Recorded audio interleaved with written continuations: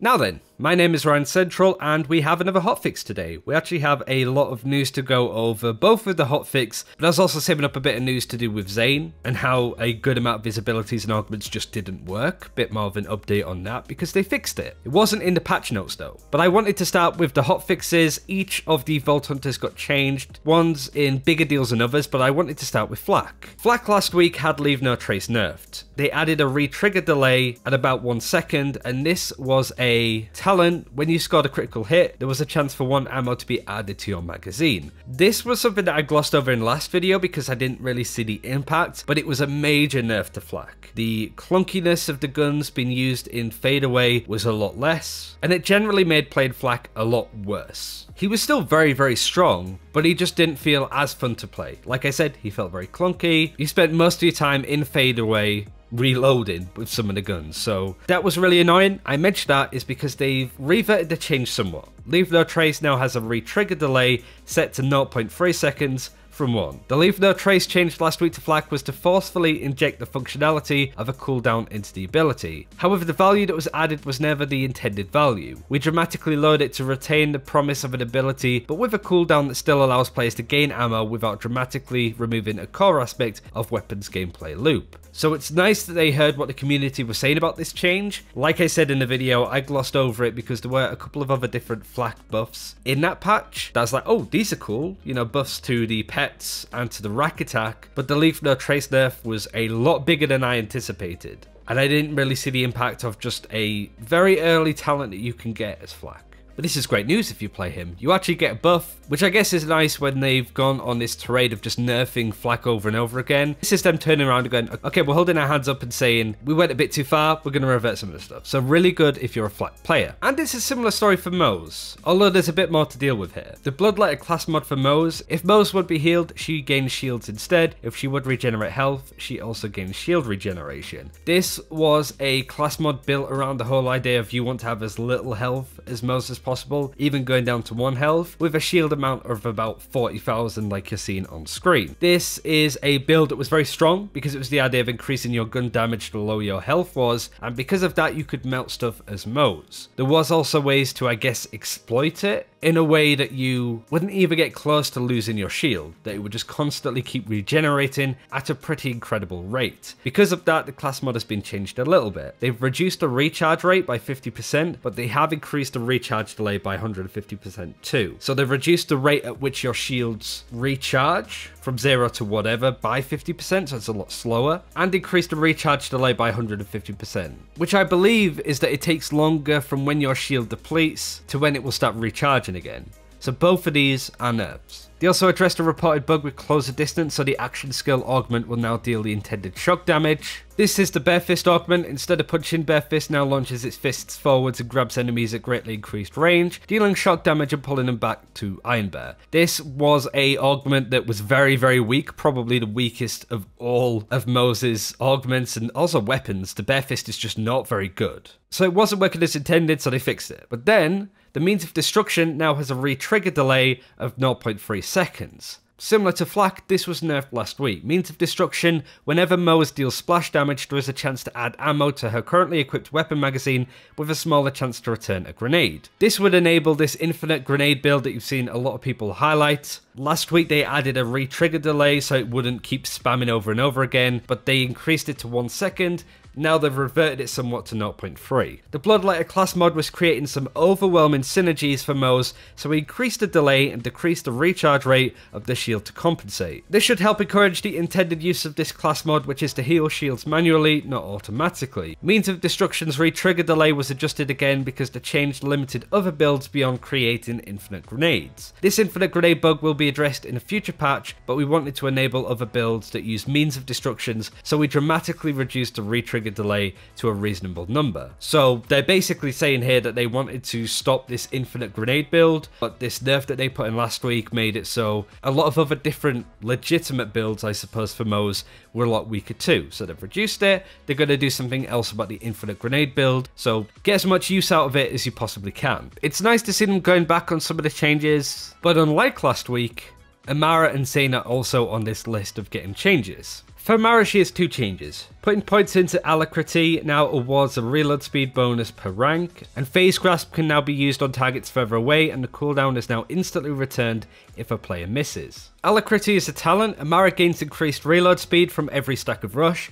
After consuming rush stacks, the bonus is increased for a few seconds. And the Phase Grasp change is pretty self-explanatory. This is what Gearbox had to say. We addressed a concern that Alacrity was only rewarding players 1 point worth of bonuses, even if the player put in more than 1 point. In addition, we wanted Phase Grasp to be more accessible to all weapon types and playstyles, so we doubled the range to grasp an enemy. Fairly straightforward.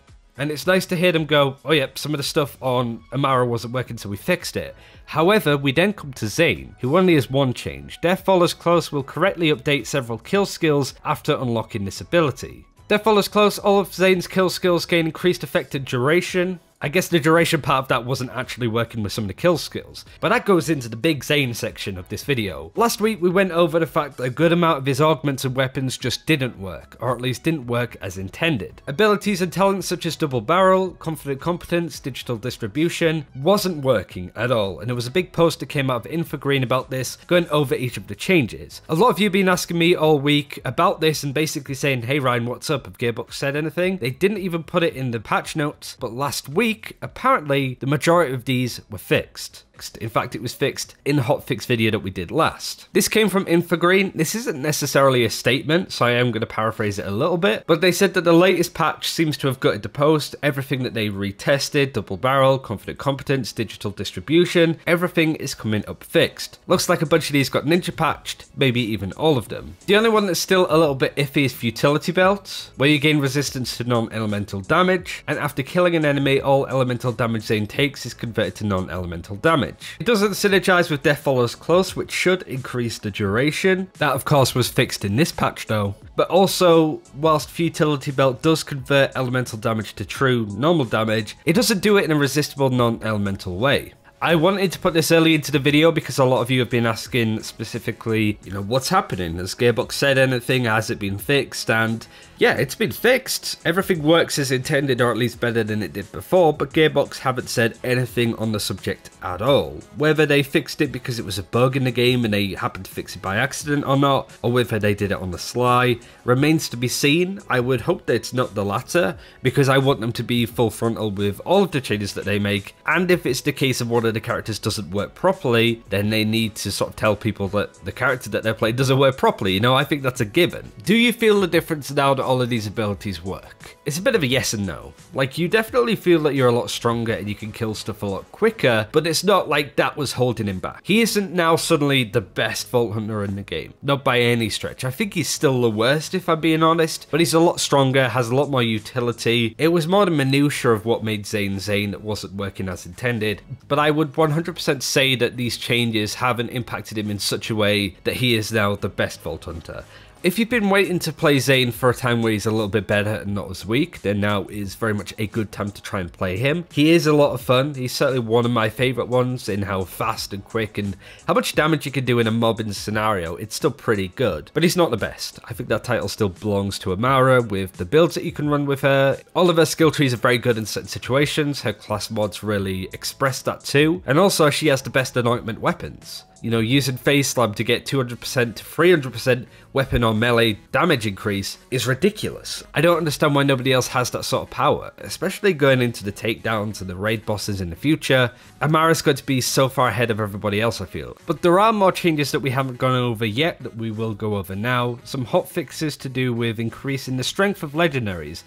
Gearbox even put that in the sort of opening statement, saying they wanted to increase the strength of some of the legendaries that aren't very good right now. So we'll go over them, and also some changes to anointed gear for Zane, Flak, and then everyone. The Lob, which is a legendary weapon, has projectile tick damage, which is now 60% of the base damage, up from 20, so it's been tripled, and the projectile speed deaccelerates faster to increase chance of hitting the same target multiple times. Creeping Death damage increased by 200%. That's good because the Creeping Death legendary was god-awful. It was one that we highlighted in the video last week, and it's a brand new legendary. It just felt like it didn't do an awful lot of damage. So a little bit of gameplay on screen if you haven't seen it before. Now that's going to be a hell of a lot stronger. The carrier damage has also been increased by 60%, and the Gunnerang has had its increased damage 20% too. All sniper rifles have been nerfed a little bit, I guess, with their zoom levels being slightly reduced, meaning that you can't see as far, with long scopes on Jacobs, Children of the Vault, and Dual assault rifles also being slightly reduced. This is interesting when it comes to anointed parts, like I said about Zane. When Zane swaps positions with his digiclone, the damage used to be increased from 75% with some anointed bits of gear, now it's increased to 130, which is a pretty strong thing. Flak also got a buff with his anointed parts that he can get. When Flak hits the target, it used to be that the target now takes 50% increased damage. With the racks, now it takes 100%.